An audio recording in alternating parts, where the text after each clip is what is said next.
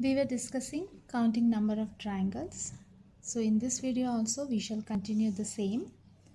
And for this video I have come up with different figures. This is our today's figure.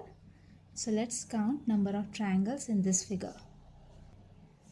As we discussed earlier, that while counting number of triangles in any given figure, first we need to see the base, then see two lines from the sides of the base, and those lines should touch the vertex.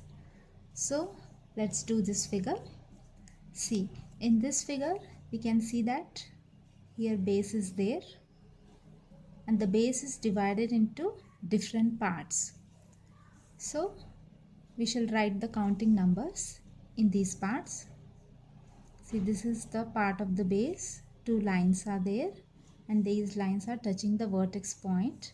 So we will number them 1, 2, 3, 4, 5. Number them and add them. So 3, 6, 10, 15. Base should be there. Then count the number of parts the base is divided into. Write counting numbers in those parts. Add them. Now here again we have base. See, 1, 2 lines are there. Lines are touching the vertex. 2, 3, 4. So 3, 6. Here we are getting 10. Now here again base. The base is divided into parts. 1, 2, 3. Add them. 6. Here 1, 2.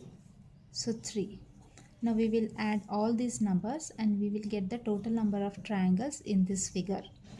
So 15, 10, 25, 31, 34. So total number of triangles in this figure are 34. So follow the simple trick.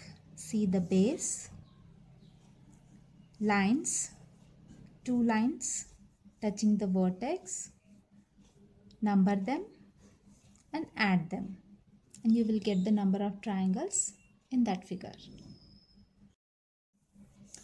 Now this is our next figure. So we shall follow the same trick. See the base of the triangle and it's divided into different parts. Again we will write the counting numbers in the different parts of the base. See here, two lines are there touching the vertex. So we will write here 1, total 1. Here base part, it's divided into 2. 1, 2, we are getting 3. Here again base, lines touching the vertex. So we will number them 1, 2, 3, 4, 5. Add them 6, 10, 15. See, we are not counting here this part because we don't have base. Base is very important. So when base is not there, don't count it. And the last one, this is the base, lines, all lines touching the vertex. Number them 4, 5, 6. Add them 6, 10, 15, 21. Now add all these numbers and you will get your total number of triangles. So here 21, 15, 36, 39, 40.